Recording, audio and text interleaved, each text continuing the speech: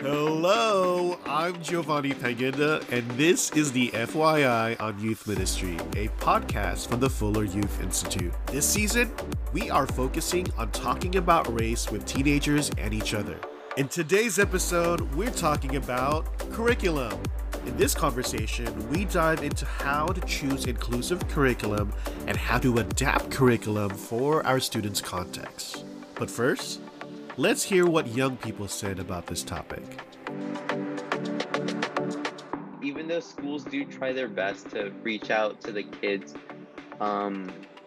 it all really depends on who you're trying to reach out to. And oftentimes I feel you start to be left out because then there's this certain demographic that they focus on only, and then everybody else is excluded. And that doesn't seem to be intentional, but that's just the way that it is. Okay, so what's one thing about the way that you have been taught in youth group that would make you feel included or represented or belonging? Belonging to me, it means to be comfortable in a place with that's with other people. Yeah, I think belonging, like in general, it's pretty conditional unless you share like a bond, like a closer bond with those people. I've had somebody, they were biracial, different mix than me, but they were saying how like it's a struggle because they don't feel like they can identify with one group fully. They kind of have two parts of themselves. Hey, this is Roslyn Hernández. I'm project assistant and podcast co-producer of the FYI on Youth Ministry.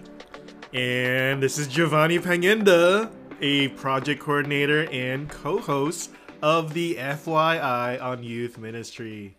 So today, we're going to talk about how we can evaluate if curriculum is inclusive and relevant to our students, and how we can make curriculum more racially and ethically inclusive for our students as well.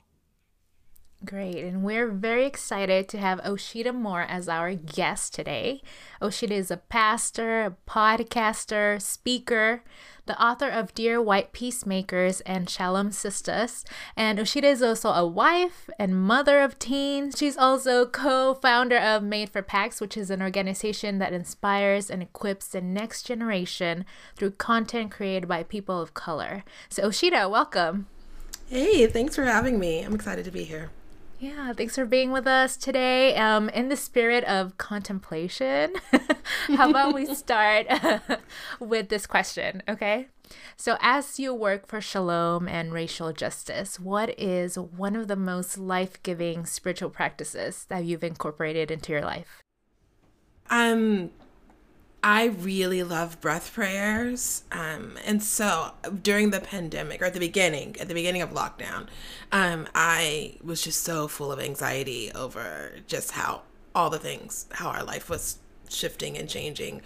I'd known about breath prayers. I'd, done a couple of them, but never really integrated them into my spiritual formation. So I posted to social that same night after I finished teaching that class, hey, tomorrow I'm going to wake up tomorrow and do a little reading and create a breath prayer based on that reading. If anybody wants to watch on live, I'll do that.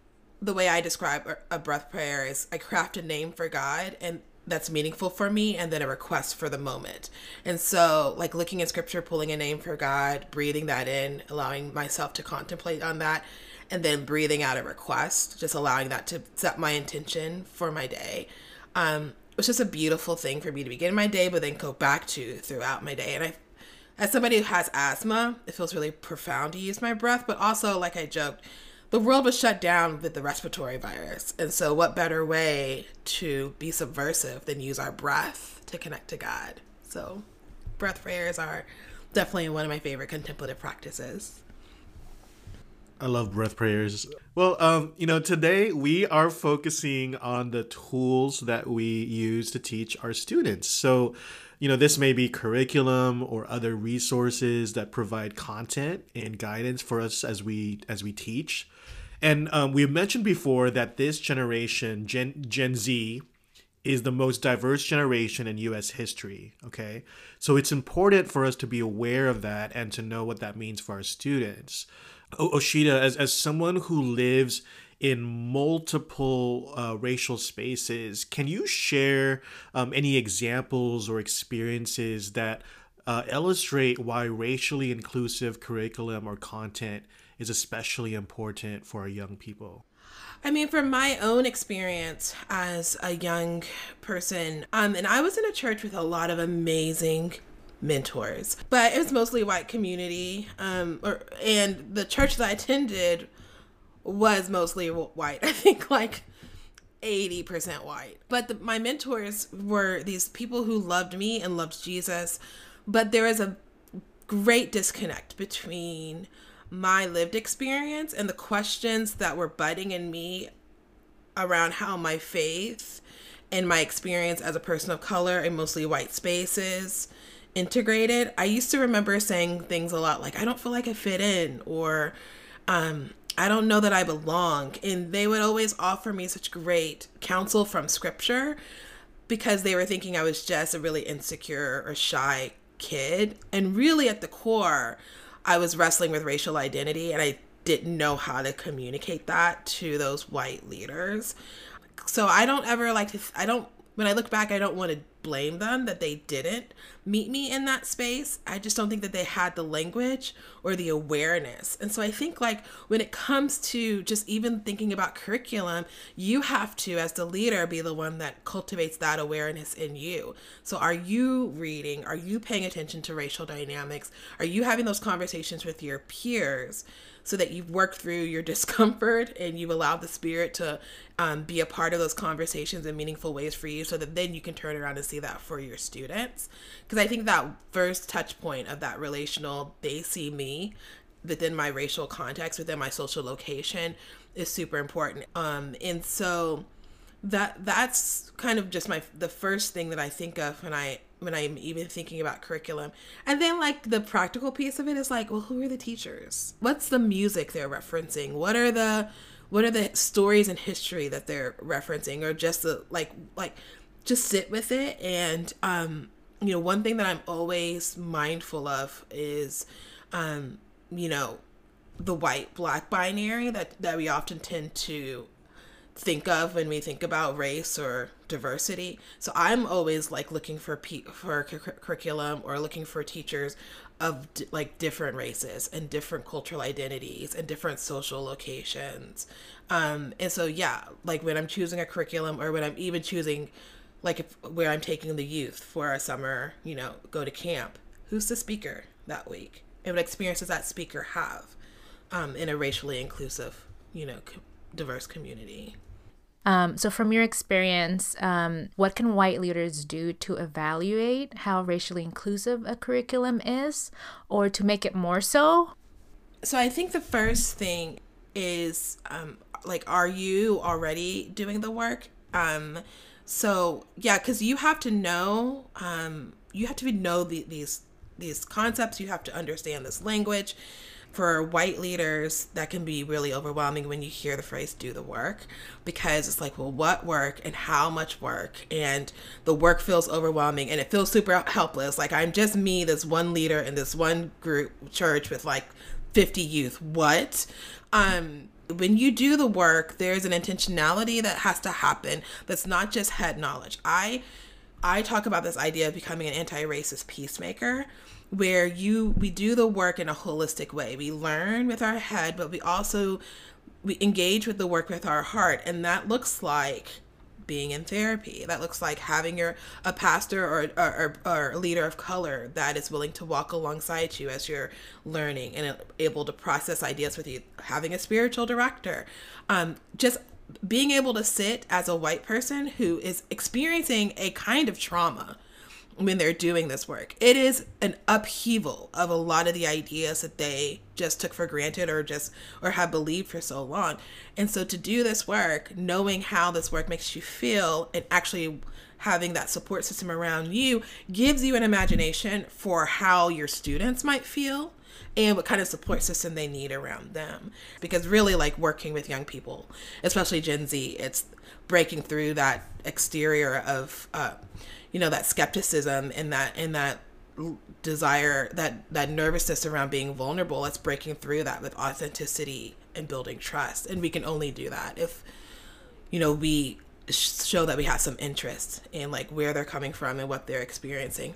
And I think the last thing is you're going to bump up against, pushback. You're going to be in process with this work. So having a community around you that's like, this is good. This is a good curriculum we've chosen. This is a good direction we're taking our organization. We're taking our ministry. You are the right person to do this. Kind of supporting you and cheering you on is really, really important too, because you can get really overwhelmed and then just be like, well, we tried that, diverse, racially inclusive thing. We tried that in our org and it just, it didn't work. So let's just go back to what we used to do or what we're comfortable with. Yeah, so one of the things that's also important to keep in mind is that we are all learning. Even people of color are still learning, and we're all in this process together. So on the other hand, what encouragement or tips would you give leaders of color who are choosing or adapting curriculum? And so one of the things that I am looking at as a person of color is, how do I connect something that I'm seeing in the curriculum with something that is culturally relevant to me? So for instance, maybe I'm looking at a piece of curriculum and they bring up a song about, peace and peacemaking. Maybe they're bringing up a song, something about like baptism. So like a song about baptism, or a song about, the waters of baptism. Well, as an African American, I immediately think, oh, there is a song called Wade in the Water. So what I can do is I can sub out that song for that culturally relevant piece of art, so that they're similar in their meaning, they're similar in in the language, they teach the same thing, but it's just swapping out a majority culture piece of art or a majority culture idea or theologian or for a person of color. That's where being a leader of color, part of my work is learning as much as I can, learning from different leaders of color, reading as many theologians as I can, or surveying the content and making it relevant to my students. Another thing that I would ask is, I don't want to carry the responsibility and the weight of like shifting all the curriculum around myself. So I have other leaders of color who I can say like, hey, can you look at this with me? I'll look at something you're working on, like building that relationship, carrying that load, because being leaders of color can get really exhausting and feel overwhelming and feel really lonely. And so just building that community and those spaces where I can process those things are really important to me. Thank you so much. I've been holding all my amens because that's the kind of church I grew up on. It's like, amen, amen. Yeah, growing up, I didn't have a youth pastor. I kind of became the de facto leader of my own youth group. And like, I had to be the one to like look through curriculum and just kind of being confused and like, oh, like we don't have this kind of song. And what kind of song can I switch this with? And so like everything that you said brought back memories of my first couple years of youth ministry.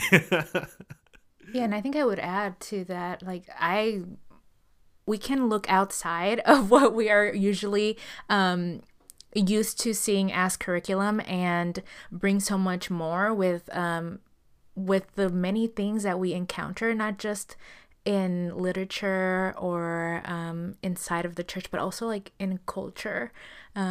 Another thing that I've done is like I've talked about television shows, we talk about like how is grace, how is compassion shown in this episode or like in this show. There's also like so many more things that we can do if we just think a little bit outside the box sometimes.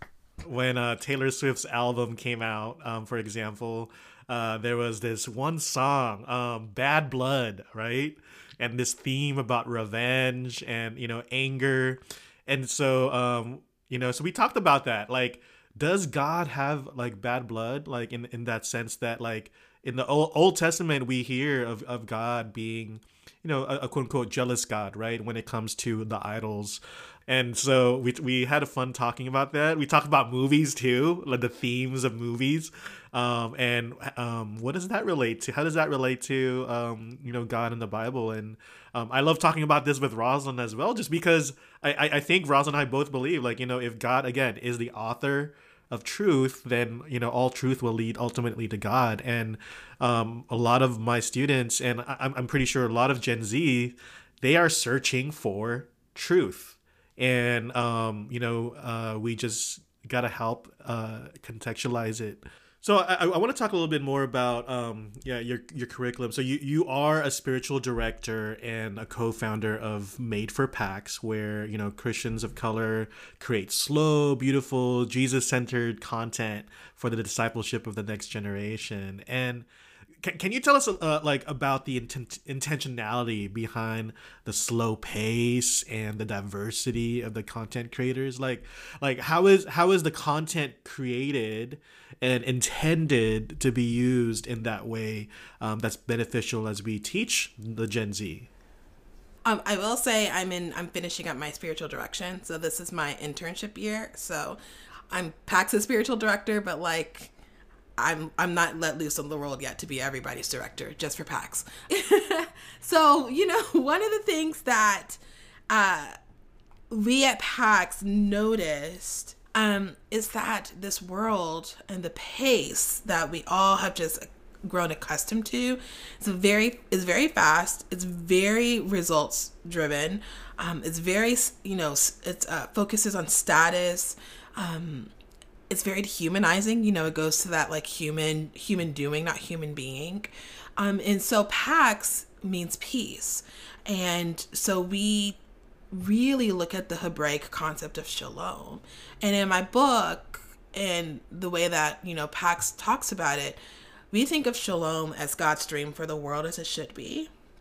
Everything made whole, justice, nothing broken, flourishing.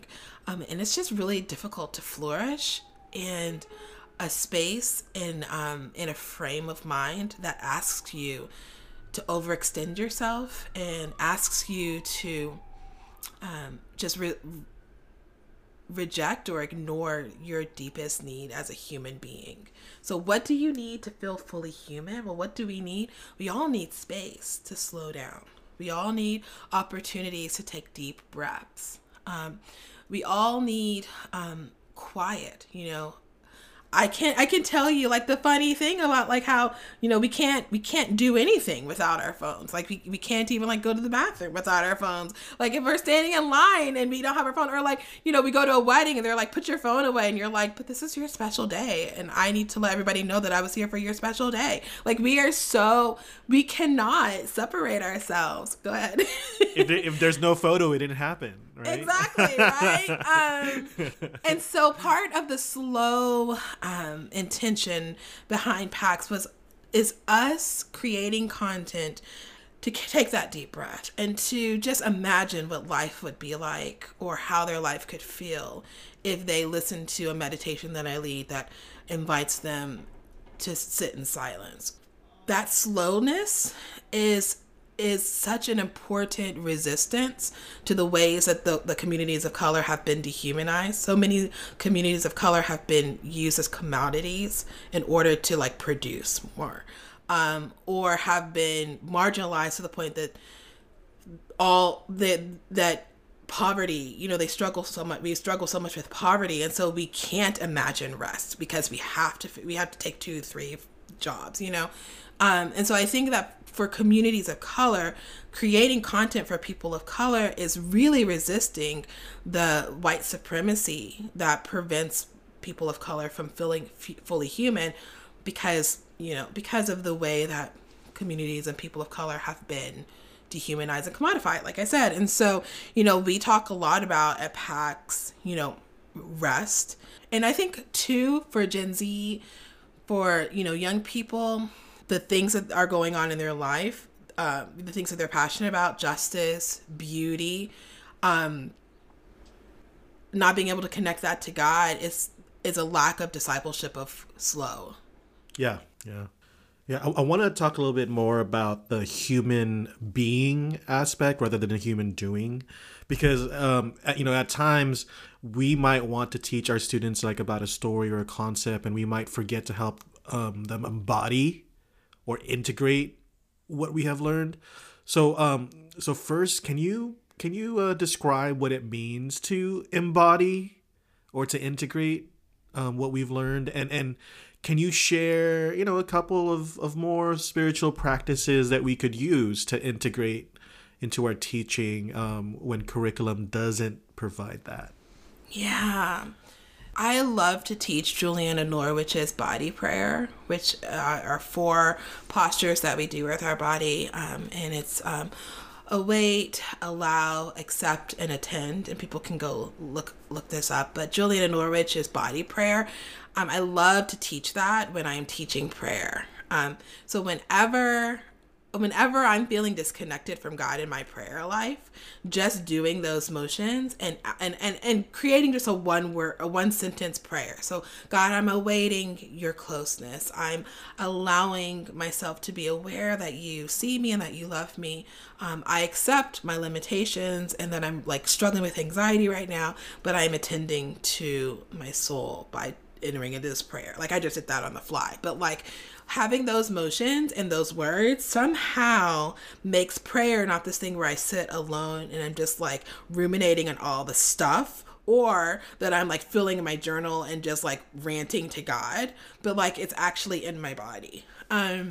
Just the idea of like getting up and moving your body and talking about your spirituality allows you to process it in a different way. It allows you to create some sort of muscle memory. Just having those memories is something that this Holy Spirit can come back and say, when we were like struggling, do you remember that? And I think too, one of my favorite things to do when I think about embodying my spirituality is doing my very best to do things that are joyful or that feel good in our body. So like eating together, like creating a meal together and then eating that together, like that is a really beautiful way of embodying your spiritual formation. And then of course going back to breath prayers. Yeah. I love that. I'm taking notes because I do a kind of prayer. I call it the wellness prayer, which is like a prayer that deals with the different healths that we have. So like mental health, social health, physical health, spiritual health, and so forth. And I didn't think my kids would love it, and they love it. Like they just embrace the silence and just being able to slow down. And one time I actually took it away, because I didn't think they enjoyed it, right? Because I was like, oh, surely they don't like doing this. It's like 20 minutes of silence, like they can't do this, right? And then I had them fill out like a review of like, what did you like about our youth group these past couple months, and what didn't you like? And almost all of them said, what happened to this prayer? Oh my Bring gosh. it back. You'll have to send me that prayer. I love that so much. Yeah. Another thing I just thought of while you were saying that is my husband and I visited a church and they did this thing called milestones. And you would, if something cool happened in your life, and it's kind of like prayers and praise of the people. But so you would grab a stone and then come to the front of the church and you would tell the congregation like what happened, and then you would drop the stone into this vase, and then everybody in the church said milestones, so you would hear like everybody like celebrating with you. I mean, that's an embodied practice, Yeah. Wow. Okay. Yeah, I think young people really do like silence and like being introspective more than other generations have. And so like I'm also an Enneagram 5, so I live in introspection naturally. But another one that I really like is like this really contemplative way of entering into the biblical narrative. So we we did this with my young adults, and I can't remember who it was exactly, but it was one of the women in Jesus' genealogy, and we read the story through one of the books that we were reading, and then we read it from the Bible. And I just said, like, go into the story and talk to the characters that are in the story. That's one of the ways to, like, get their imagination to also live into the narrative and understand, you know, that these characters are in the Bible are also people that just like us. Like, they go through things and feel emotions the way that we do, because sometimes it feels like we iconize, you know, some of these characters, and they feel kind of like far away and like they're not really human. But if we step into the narrative in this way and invite our students to do so, it feels more alive, it feels more real, and it feels like more relatable to them. Yeah. You know, when you're saying that, it makes me think, like, we kind of think we're too mature if we've grown out of that. And so I actually really love looking at children's curriculum for some of these, like, embodied practices, and then just integrate them in a more, like, mature way. Like, you know, I can't expect a 16-year-old to want to act out the scripture, do like hand motions and all that. That may feel uncomfortable for them, right? But I can say, you know, like, every time you hear the word heart, place your hand over your heart. And while I read this, every time you hear the word heart, pay attention to your heartbeat. And that's a profound practice of being in touch with the body that God gave you, especially for a student of color. The body that God gave you is good, and pay attention to the beat of your heart as connected to scripture, you know? Wow. Yeah, what you said kind of gave me a whole new meaning to the word childlike faith, you know, like really to being able to embody that, because kids definitely do that on their own. We have a creative God, aka we have an imaginative God, but, you know, we forget that sometimes. Well, for our last question this season, we're ending each episode with the language to swap practice from the guide talking about race with teenagers. And at the end of each chapter in this guide, the authors, Kat Armas, Jennifer Guerraldana, and Aaron Martinez, give us a section with words or with phrases that we can use to be more hospitable when we're talking about race. So, when talking about racial inclusivity and representation with other adults or with teens, what is one word or phrase you have swapped out for better language, or what phrase do you hope would change? One thing that I have swapped out that has been really helpful for me is I don't call any white person a racist. And that was really important for me when I started doing this work of anti-racism peacemaking, because I felt like the word, like calling someone racist, attaches so much of the baggage of the past to the work that they're trying to do in the present. And for me, I do this work, and I want people to do this work because of Dr. King's vision of the beloved community, and living in such a way that we own our belovedness, we proclaim each other's belovedness, and then we protect the belovedness of all people. And I personally can't own my belovedness if I am thinking of myself as I'm doing this work in like a phrase or an idea that has such negative connotation. Now, some people are comfortable with it, but I'm not. So what I tend to do is I say, this person is working in a way that is influenced by white supremacy, or this beloved is influenced by white supremacy. And then that way, just for me, saying it that way reminds me to center the human and call the good out in them and to do this work, and not start from a place of like, I'm attaching this like word of a lot of baggage. I've just noticed so much shame and overwhelm that is resting on them because they start this work feeling like horrible, deplorable people. And I'm like, no, you have just lived your life in such a way that you didn't see race because you've been influenced by white supremacy ideas, but you are still beloved. So I would love for us to start using more people-centered, humanizing, empathic language when we are calling our white friends out, because they need to be called out, but in a way that calls them into their identity of beloved. Wow, I really got to think about this. But I think part of it is maybe the word minority. So like instead of using the word minority, maybe we could say something like marginalized groups or underrepresented populations or historically understudied populations, things like that, just to give kind of more nuance to the word than just minority, because minority is kind of so vague and overgeneralized. And I think if we kind of talk about like why they're undeserved, what happened to them, or underrepresented, like why, like what is it about the systems that these underrepresented populations they live in, what is it about the systems that they're in that resulted in their underrepresentation, things like that.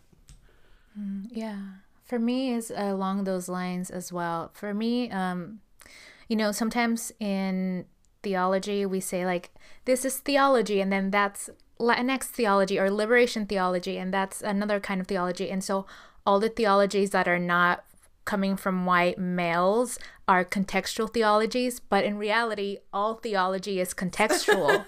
And so wait, amen, there you go. Love that.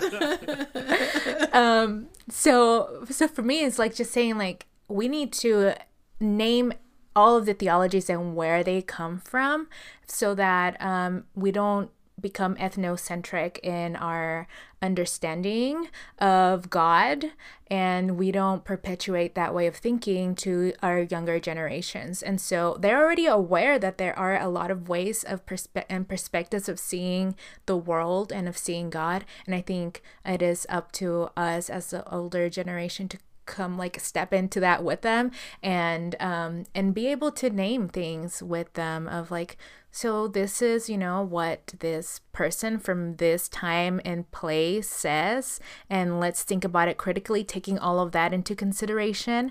And this is what a woman from this background has said, and why, and putting all of those into conversation with each other as much as possible, because it's we don't all experience the world in the same way, and God doesn't show up for us in the same way. And so we need to I think for me that's what I'm trying to change, and I hope would change. Yeah, well, thank you so much for being with us today, Osheta. This was such a great and helpful, such a practical conversation that I hope our listeners will really enjoy. Well, thank you. It's been a joy to be with you all.